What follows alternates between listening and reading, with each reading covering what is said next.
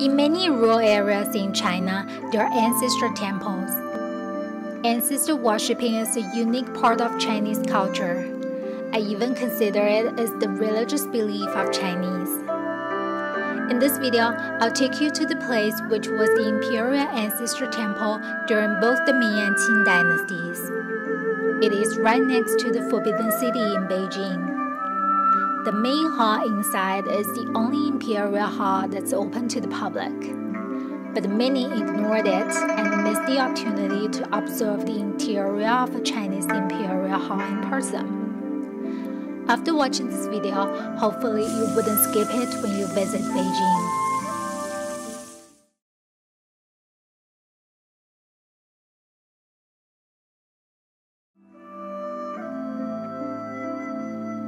In 1420, as the new imperial palace was completed, the emperor of the Ming dynasty officially announced shifting the capital city from Nanjing to Beijing. The new capital city was designed according to the Chinese tradition stated in the book Rites of the Zhou Dynasty. In this book that dates back over 2 millennia ago, there is a paragraph describing the ideal capital city. I drew a picture to translate these sentences. The city has 3 gates on each side of the wall. In the city, there are 9 avenues and 9 streets. Then let me turn it around, because when the author talked about the directions, he was facing south. The author said, to the left side of the palace is the ancestral temple, and to the right side, the hall of land and grains. In front of the living space of the imperial palace is the working area. Behind it is the market. The imperial area of Beijing basically followed this layout. The only difference is behind the palace is not a market, but the Jingshan Hill. The ancestral temple is to the southeast side of the palace.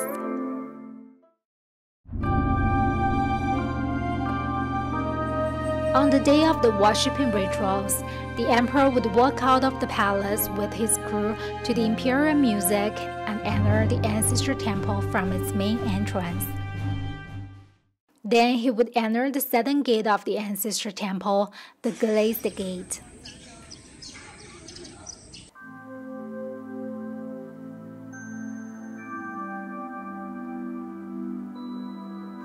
After entering the glazed gate, first thing first, the emperor would go to this hall in this corner to change the dress. Then he would enter the worshipping hall from the second gate, the halberd gate. Now this gate is always locked. Visitors have to enter from the side doors.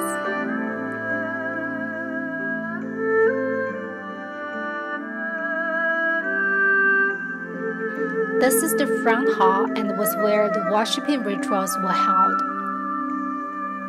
In the center of the square, there is an imperial way. The emperor and his crew would walk on the imperial way from the halberd gate to the main worshipping hall. Rites of the Zhou dynasty also had rules for the timing of the worshipping rituals. 以慈 春享先王. The rituals were supposed to be held in the first month of each season, which are January, April, July, and October in lunar calendar. At the end of the year, a more grand worshipping ritual would be held. Before important events such as royal wedding, accession, battle, the emperor would also come to the ancestral temple in person to inform the ancestors and ask for their blessing. Same as the halls in Forbidden City, the front hall of the ancestral temple sits on a white marble foundation. There are 9 figurines at each of its roof corner, demonstrating its high ranking. Only one hall in the entire imperial area is superior to it. That is the Hall of Supreme Harmony, the main hall of the Forbidden City, which has 10 figurines at its roof corners.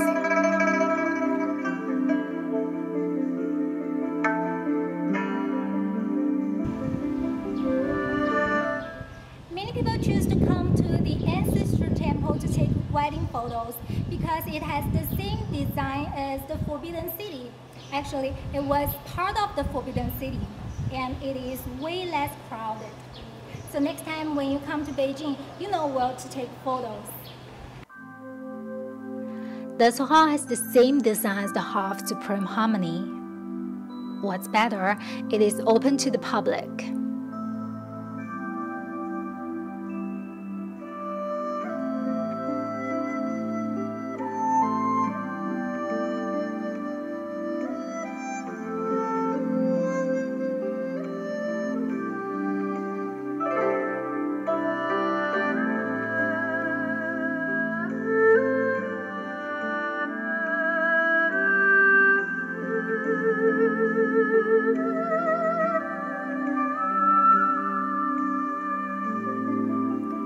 There are 68 priceless columns in this hall. They are made with a type of wood that has a golden sheen on the sunlight.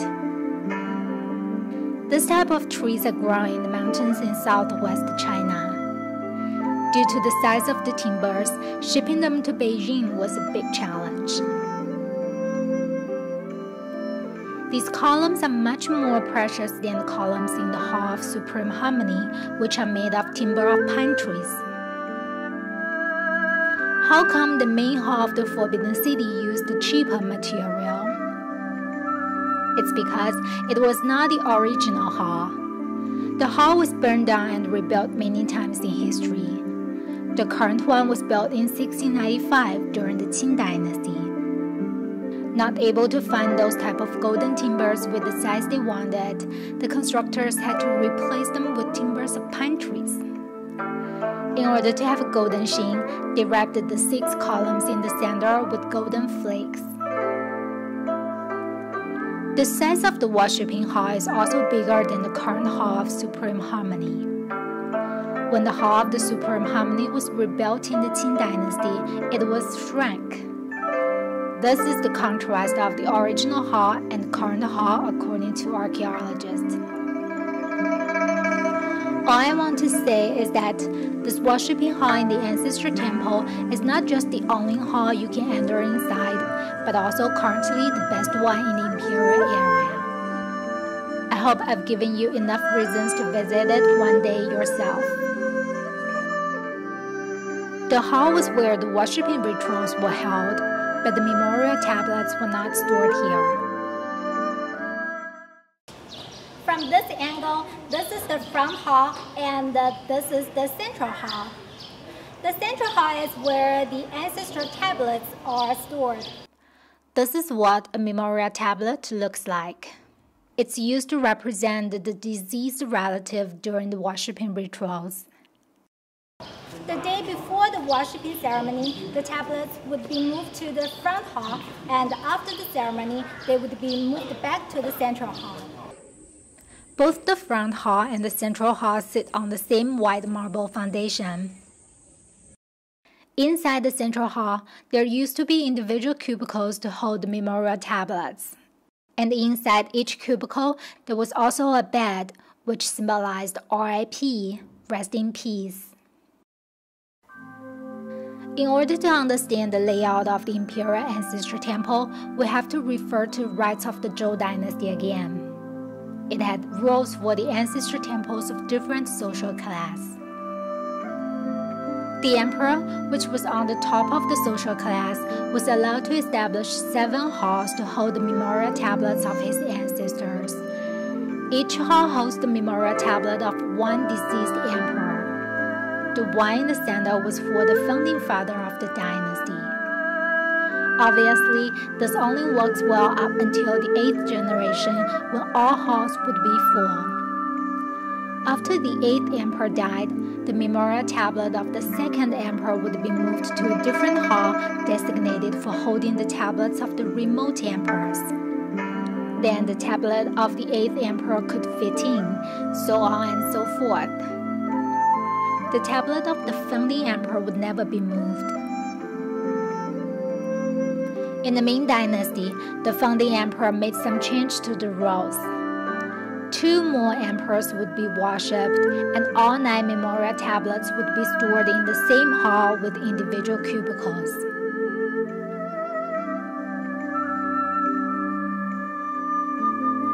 Behind the central hall and behind this wall, there is a third hall. During the Ming Dynasty, this hall was basically the one that hosts memorial tablets of the remote ancestors, as stated in rites of the Zhou Dynasty. But in the Qing Dynasty, the system worked a bit differently.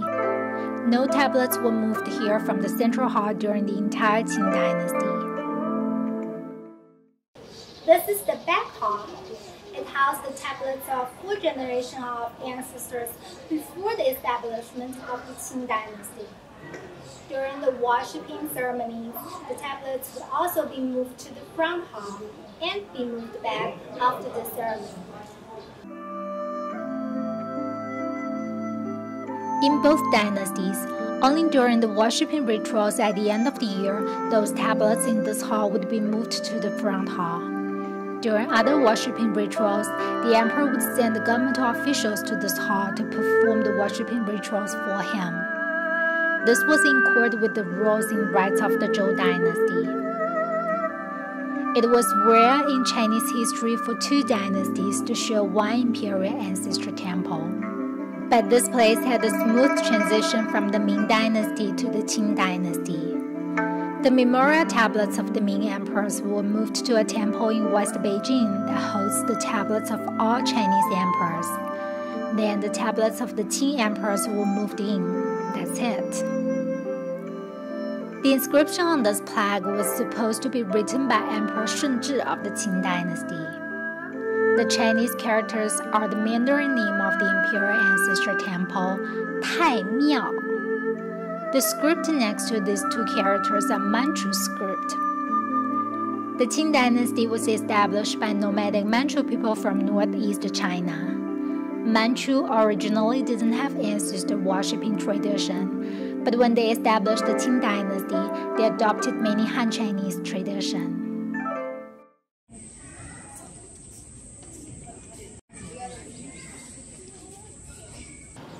Do you know what this is for? See, there is a hole here. It's part of the drainage system. When it's raining, the rainwater would be discharged from the dragon head, so the palace would be flood-free.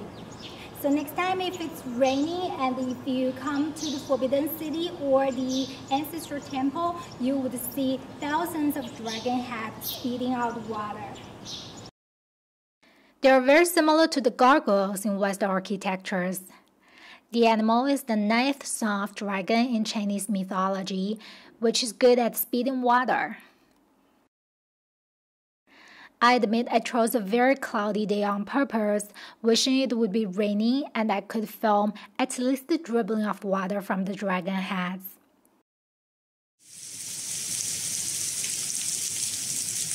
What happened was beyond my expectation. It started pouring, and in less than 10 minutes,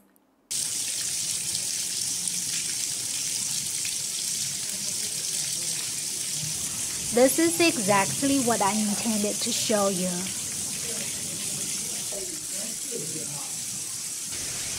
The water was running down the white marble foundation. The ground is actually slightly tilted down towards the south, although you wouldn't feel it. This way, rainwater would flow southward and be discharged quickly through the ditches. It is very rare to be raining like this in Beijing, but thanks to the drainage system, the palace and the ancestral temple are flood-free even during extreme weather. The side halls were used to store the memorial tablets of non-emperors. The east side hall stored the memorial tablets of royal members who rendered outstanding service, and the west side hall stored the memorial tablets of non-royal members who rendered outstanding service. Each side hall has 15 rooms. It was a top honor for those 30 persons. They would be worshipped by the emperor in person each year. In history, there was someone who didn't want his memorial tablet to be held in the ancestor temple. That's Emperor Daoguang of the Qing dynasty. In 1850, a few days before his death, he made a will asking his crown prince not to put his memorial tablet in the ancestor temple after his death.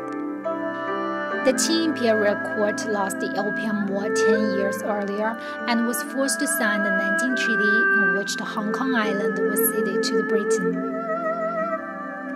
Cession of the Hong Kong island made Emperor Daoguang shameful. He felt he didn't qualify to stay together with the previous emperors and to be worshipped by the offspring.